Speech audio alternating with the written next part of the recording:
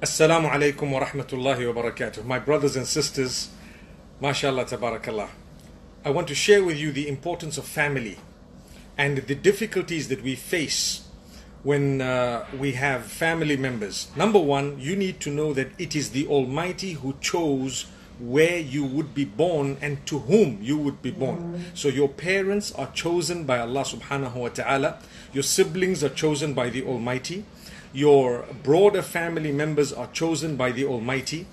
And all that is part of the greater test that the Almighty has chosen for you.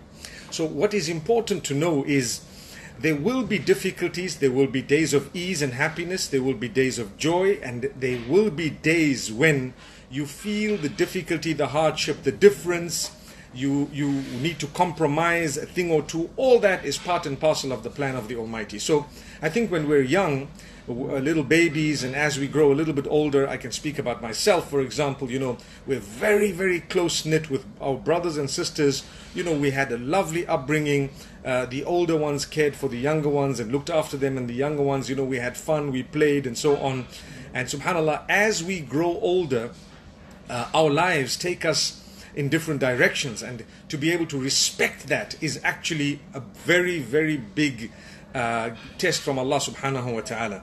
We respect the fact that our lives take us into different directions, different ways, and we respect each other, we still love each other, we care for each other. Not everyone's going to be as pious as the other, not everyone is going to be as knowledgeable, as wealthy, perhaps as successful, perhaps as fortunate as the other. So we still need to understand the bond. With our parents, we will definitely have differences, and these differences are absolutely important to understand and to know how to tackle them. So every single time something happens, remember to be respectful. Something negative happens, remember to be respectful. No matter what people say, no matter what has happened, be respectful. Even if you disagree very strongly, be respectful. If you're happy and so on, you don't have to swear, you don't have to use bad words, as is the norm and the culture today in a lot of places where every little thing people say big swear words. So what we need to do is to make sure that we protect ourselves from bad words by being respectful even when we differ. With our own siblings, with our parents, with our brothers, meaning with our uncles and aunts, our nephews, nieces, and even our own children.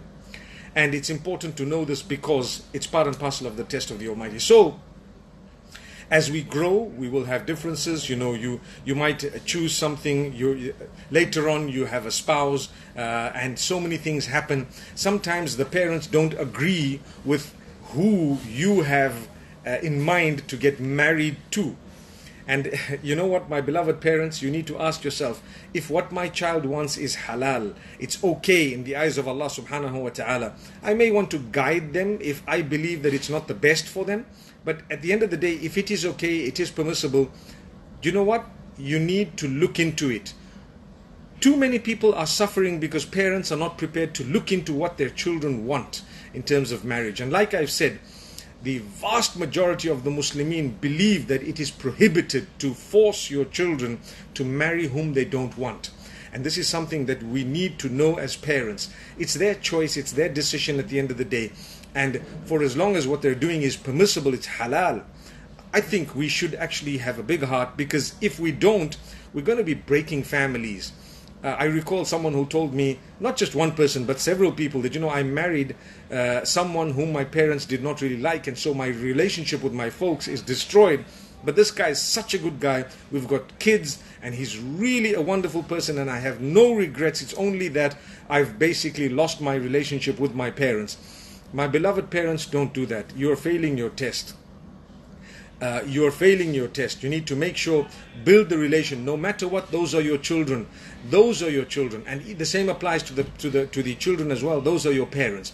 You need to make sure that you respect your parents. Do not disrespect them.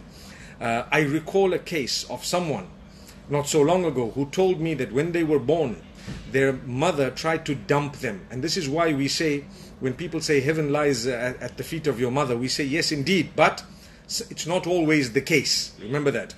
Because this mother tried to dump the child.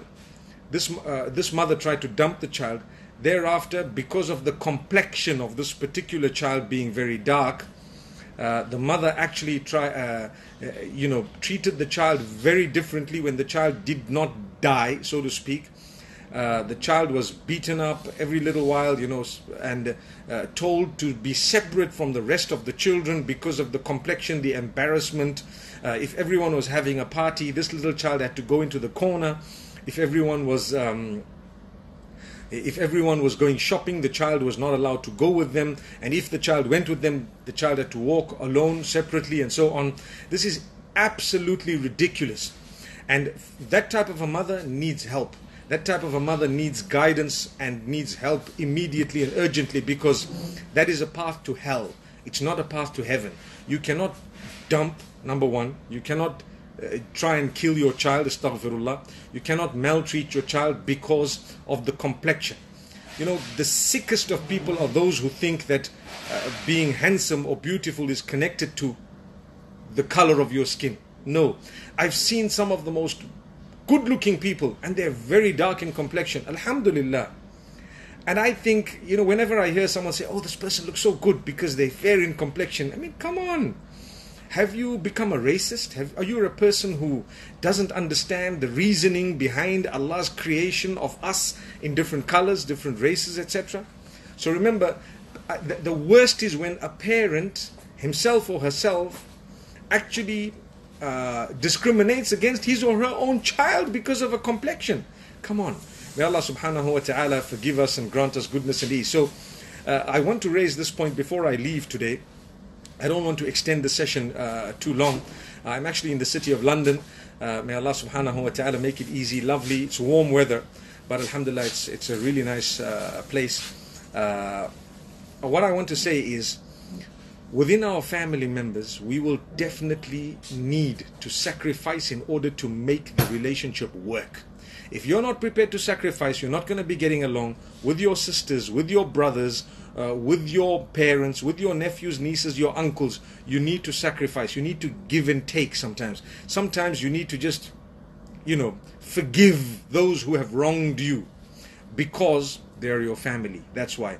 Yes, if it's becoming oppressive and hurtful and it's becoming really nasty and ugly, you have every right to keep a distance, but respectfully.